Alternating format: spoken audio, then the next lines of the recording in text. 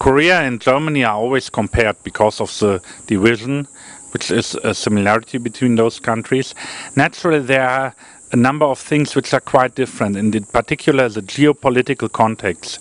Germany was divided as a result of the Second World War, and East Germany could only survive as a vassal state of the Soviet Union. And as soon as the Soviet Union put its protective security umbrella away, and as soon as Gorbachev deviated from the former Brezhnev doctrine to say that the socialist system has to be protected in all socialist countries, if necessary by force, then the East Germans were able to overthrow the East German unpopular regime.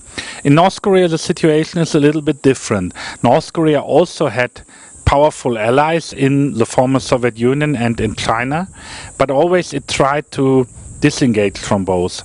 First of all, North Korea is one of the few states, and now the only remaining state in the world, who never underwent de-Stalinization. That doesn't mean that it is still the Stalinist state of the 1950s. It's far from that.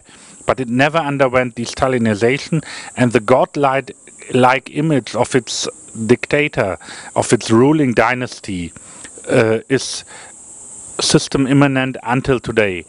Second of all, North Korea then could survive under great difficulties the downfall of the Soviet Empire and of the Soviet Socialist bloc.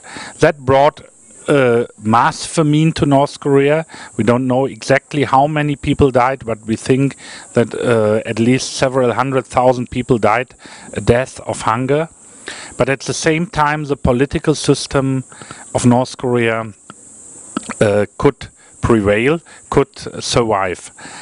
Nevertheless, if you think into the future, we see there are again some similarities. Once North Korea will open, the attraction of South Korea with a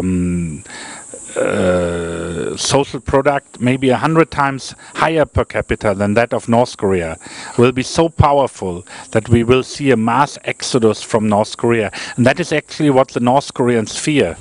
Now that means that also the reaction to such a potential exodus might be very similar, namely a fast unification and an attempt to try to let the people stay where they are by giving generous social benefits, by providing investment, probably first of all by the state, to the North Korean territories.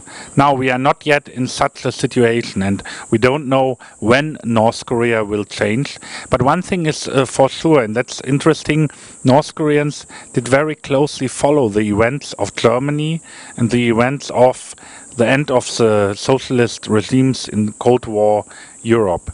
And for several times the North Koreans brought together all the functionaries of the system in great places like the Culture Palace in Pyongyang and showed them, for example, the video footage of the execution of Ceausescu in Romania, and showed what happened to Erich Honecker, who had to go to exile in Chile.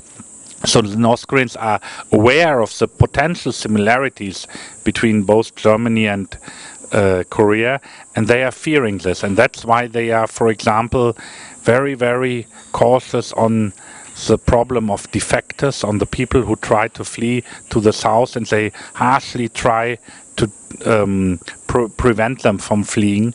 And that's also why the North Koreans are very careful in any attempt of opening up, which makes it so difficult, because there are no ideological reasons per se which would prevent them from switching to a market economy like China did, like Vietnam did in many ways. But it's not the ideological problem that they say we think the central planned economy works better. It's rather the fear that such a switch of system would also lead to a path which in the end leads to a unification under South Korean, not anymore North Korean rule.